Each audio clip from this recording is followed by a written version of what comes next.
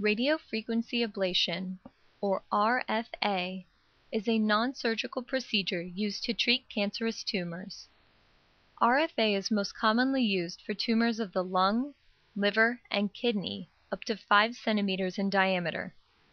This minimally invasive procedure provides an alternative for cancer treatment when surgery is not an option. For ablation of a lung tumor, the RFA procedure is performed with the patient lying comfortably in a CT scanner. Frequently, only minimal sedation is necessary. Grounding pads are placed on the patient's thighs during the procedure. Scans are taken before the treatment and at times throughout the procedure to aid in guidance. First, a CT scan is taken to locate the tumor. A lidocaine shot is given to numb the area. This may feel like a bee sting.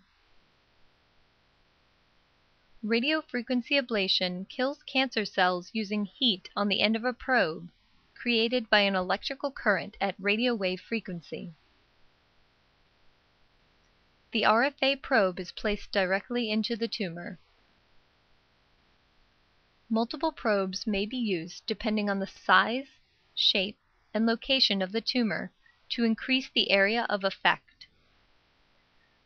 Once the probes are in place, current is applied at the end of the probes.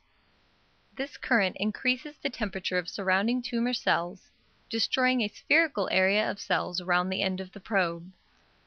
This area is called the ablation zone. A 1 centimeter margin of healthy tissue is included in the ablation zone. This is to ensure that the entire tumor has been treated. A final CT scan is taken to confirm the full area of the tumor was treated, and the patient may be able to return home the same day. Follow-up visits are necessary at regular intervals after 4 weeks to check the progress of recovery.